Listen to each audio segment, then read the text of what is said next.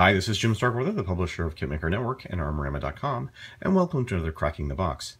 This one's going to be a bit different because we're celebrating our 10th anniversary of putting a video up on YouTube, actually.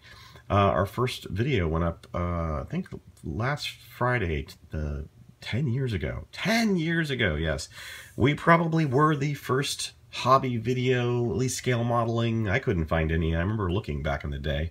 I thought maybe somebody's on here doing model kits or so forth. And if somebody has an older video than 10 years for scale modeling, point it out to me, because I will gladly step down from the throne and not claim that we had the oldest hobby video, because that would be wrong. But yeah, no, I mean, most of the people who are popular now, channels that you guys are on here right now, probably watching this, you guys started up, what, like 5 years ago, 6 years ago. 10 years is a long time on YouTube, and yeah, we were there. Granted, we didn't publish a lot of videos for quite a while, but yeah, the first one was 10 whole frickin' years ago. My goodness. All right, well, let's get back to what we got here. This is the Tamiya Type 10 tank. And it is a new kit, hasn't yet been actually kind of arrived on the doorstep of North America and maybe Europe. I'm not sure. Europe could be a little quicker with their shipments from Japan. But the kit has been released in Japan and is making its way towards retailers all over the world. And this is a 1/48 scale kit. They did release a 1/16 scale kit, which I did review a while back. I'm not sure how much of this kit is going to share common features with its big brother. Obviously not a whole lot of the scale difference. And I believe they've released a 1/35 scale version of this at some point even earlier than that. So, but let's go ahead and crack open the box, shall we? The side panels, just real quick here. I'm doing this, by the way, on my phone because I decided to try to do a little bit of a construction project on this, being that we're going to do this kind of as a, hey, we really should build a model on the channel, huh? After 10 years. This is the first tank battalion of the Japanese Self-Defense Forces. Obviously, this showing two Tamiya colors, TS-90 and TS-91. And then on the other side, we've got, again, basically just more information, most of it in Japanese. So you can see the kit is kind of Japanese-centric, obviously, being a Japanese Self-Defense Force tank. All right, opening it up real quick, we've got the instruction manual and a background photos and nomenclature as well with background information, which you can see that kind of gives you a kind of a tour around the tank, different items, the commander's cupola, the commander's sight, the environment sensor, the turret rack, the communications antenna. Oh, good stuff to know. And on the back side they have the kind of more distinct camouflage and all that good stuff there. All right, so then the manual goes over basic instruction. You can see it's pretty straightforward, putting together the lower hull with the additional weights in it to give it some nice weights. Got tracks going together, lower suspension, side skirts. Moving on to back detail, and then we have the upper deck going together with the gun.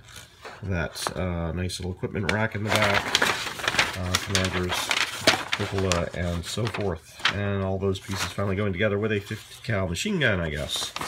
So, all right, real quick, moving on.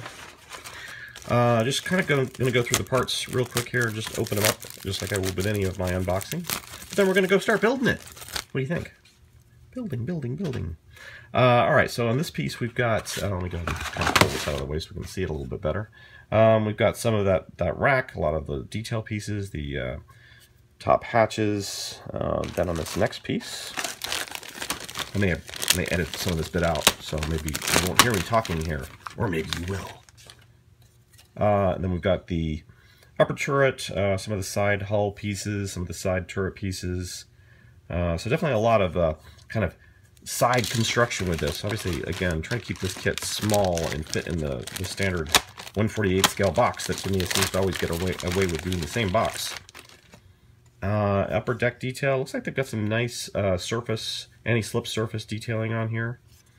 They've got the rubber, whatever they are, material side skirts that I noted on the 16 scale were also that way. Fairly thin parts here, which is good. And then the last piece are the tracks, road wheels, and other suspension bits, I think. And those look like this. So you've got upper and lower track sections and the curved bits that go around the sides. This is just part of that weight holder bit. The suspension arms are individually molded on here. The idler and sprocket wheels, well, actually the sprocket wheels, back idler is where? I don't know. I'll have to look at the actual tank to see. I'm not familiar with the way that one's set up. This probably just looks like a regular road wheel, I guess.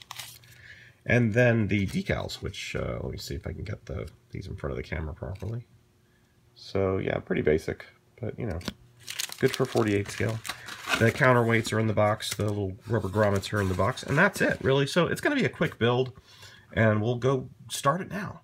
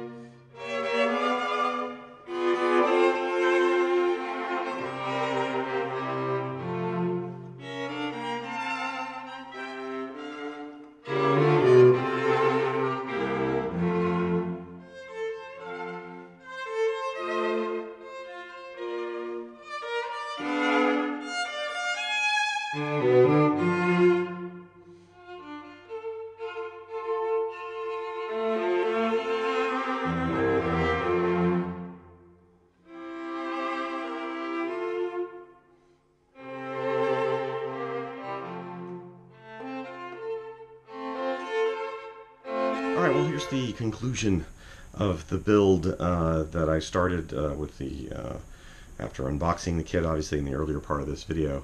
And I'm not sure how I've strung this together, because I obviously have lots of footage of me building the kit as well as commentary, but I don't think that an hour-and-a-half video or 2-hour video or whatever, however much footage I have of actual putting parts together is going to quite work. So I've probably done something to kind of like give you a speed build with the maybe some commentary or text commentary added in. So how do I feel about the kit? I liked it. It was pretty easy to put together. There were a few challenges, mostly the tracks and some other little small parts for me as a returning modeler / someone who doesn't build constantly like most of you guys are. But yeah, I know typical Tamiya quality. Let's go ahead and get a closer up look here, and I'll kind of go over what I've. Alrighty, so hope this is focusing at a reasonable focal length. I think it is. I can't quite tell on my camera whether it's coming in focus or not. So the kit comes apart. I've left it intentionally. You know, obviously the turret comes off. This top section. There's a small little bit here which you can kind of see on this piece that kind of gives you a snap-in or a glue point, and then the back obviously just kind of falls in place, which eventually will be sealed up. But I've left these parts off so that I can paint eventually, and the only other piece I've left off is the tow rope cable, which I just managed to drop on the floor.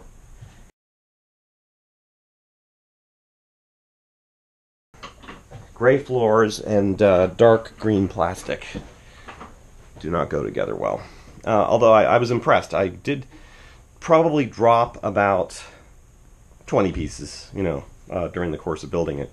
And I was able to find all of them. Some of them took a little longer than others, but yeah, none of them escaped me. So here's the tow cable, which just basically goes onto the back here. There are two hooks on the rear of the top hull, and then it kind of fixes in here on the back heat exchanger unit. A little bit on the instructions, just be careful with these toolboxes. Kind of the placement is a little not quite precise in the instructions. The only thing I was kind of disappointed with is, I don't know if you can see it in the video or in this video, but the 50 cal kind of leans to one side. I'm not sure it's leaning this way or that way, but yeah, I guess the points at which the mount goes in on the side, there's a lot of play there, and it's just not sitting. I can't really turn it though. It's pretty much in there solid. I left the gun, swiveling and moving up and down. So there's no ammo in the ammo. I assume this is a side ammo feed, and there's no ammo in there, so not quite sure how that works. You'd think it would be a covered ammo feed, unless that's out in the ejection area there. There's something on the front, obviously, that's some kind of collector, so I'm not really sure what that is, but and if this is the ammo here feeding in from the right, you guys would know more than I would, but usually I thought it was the other way around, and the ammo fed from the left side, and then this would have been the shell casing collector, I guess. But anyways, so there is a small section up front here that is the commander driver's. I don't know. I know this is the commander's camera viewport over here in the commander's hatch, but I'm not sure what who uses this unit in the crew. But there's a little panels that can be open or closed, so that's something. As I think I noticed, or I noted in the build-up, but I don't know if I'll have that in here. The smoke dischargers aren't accurate, at least on photos that I've seen online. In the photos online, there are actual holes in the top section of the turret that essentially, like, there's a hole, four separate holes, not the way they've done it here, where they've kind of made one big hole and then given you these. I guess they do have covers. It appears they have covers over the smoke dischargers, so maybe they tilt up when they go out. I don't know how the mechanism works, but anyway, so that part does look a little off in terms of maybe they've changed it. Maybe the newer models don't do that. So the basket goes together really well. I was really impressed how such delicate pieces in 48 scale essentially all matched up and worked. So that was something I was impressed with. There was, just in case you run into this problem, there's a small piece that goes in this little inlet here that normally is empty, and that is, I don't know if it's a sighting unit or what it is, but that I found is like the last piece I hadn't put on the kit, so I had to track it down in the manual, and I couldn't initially find where it was in the manual. I just couldn't find it. So, but yeah, so again, these all go together pretty easily as long as you get that front tab part in place, like that, and click it back in place, and there we go. So, it's interesting doing this is probably the first 48 scale armor kit I've ever done. So yeah, it was kind of interesting from that perspective, working in this scale. I'm cutting myself off. There we go. All right. Yeah, so I liked it. It was nice, and I don't know if more I can say. Obviously, I'm going to do the painting of this, and the paint schemes are a bit boring because I guess the Japanese have only done one major version, I guess, of their camo pattern, which is the pattern included with the kit and the indicated instructions and so forth. But yeah, it's not very interesting. I know there's some modelers online who have taken the Type 9 like partial winter camouflage and have done some interesting things there. I might do something like that to kind of snazz it up a bit, because otherwise it's a very kind of dark green and browns, and it's just not, I don't know, just not that appealing. There was an actual prototype that was a slightly, I think, different color, maybe like a gray or a dark gray or something. But I don't know the differences. The prototype probably has different equipment than this, so that wouldn't be worth trying to do right now. I'm not sure what these, can anybody, like, maybe in the video, what do the 3 holes do? Is this just ventilation, or what is that? It looks kind of odd. When I first saw those, I was like, did I not put pieces in that were supposed to go in there? It just looked a little weird, but there's obviously a function for them. The deck detail, just looking at the top again, there's a shovel back here.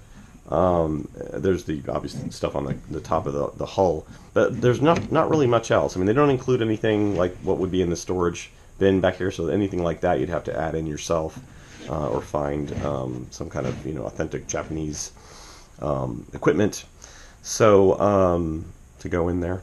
But otherwise, yeah, it's a great kit. Worked out well. Nothing but good things really to say about it, and I hope that you guys get some insight from this build. And this is our anniversary, 10-year anniversary YouTube video first upload build. So I can finally say look, I built it. Now it's not painted yet, but yeah. But that's next. That's the next hurdle to get over. So thanks for watching, guys. And if you have any comments, questions, suggestions, please leave them below. Let me know how you like this. I can do more of these. This took a lot longer, obviously, than my normal videos would take. But no, I did enjoy building a kit and the challenge of potentially finishing it up and making it look good in the sense of, I might even find a little base or something to put this on, so it can have it's a little home somewhere here in the office. And then I do really plan on doing the 1/16 scale now that I've done this one. Not that I have, I think this is a very pretty tank in terms of just the design elements of it. It's kind of like essentially the most modern looking tank that's out there when you think about it. And I don't mean that as a diss to like the Merkavas or anything. I'm just saying it is the most recent new main battle tank construction out there that I'm aware of anyways. Maybe somebody can correct me on that if I am wrong, but it's one of the most recent, let's put it that way. So yeah, I think it has some nice features and learning curvy stuff that obviously the Japanese have learned from other probably NATO builds and things. So yeah, do all that other stuff I mentioned earlier, and our thanks to Tamiya USA again for providing this sample. And we will be certainly looking forward to any future items they have coming its way, like the Acura NSX, which we did get last week. And I would actually kind of like to build that too, but I'm really boy, car paint jobs. I think I need to do like a tank or something before I try to do a car. As Will Pattison will attest. Sometimes he just finished his Porsche build, and sometimes those things will definitely catch you up if you're not careful in terms of trying to get the perfect paint job.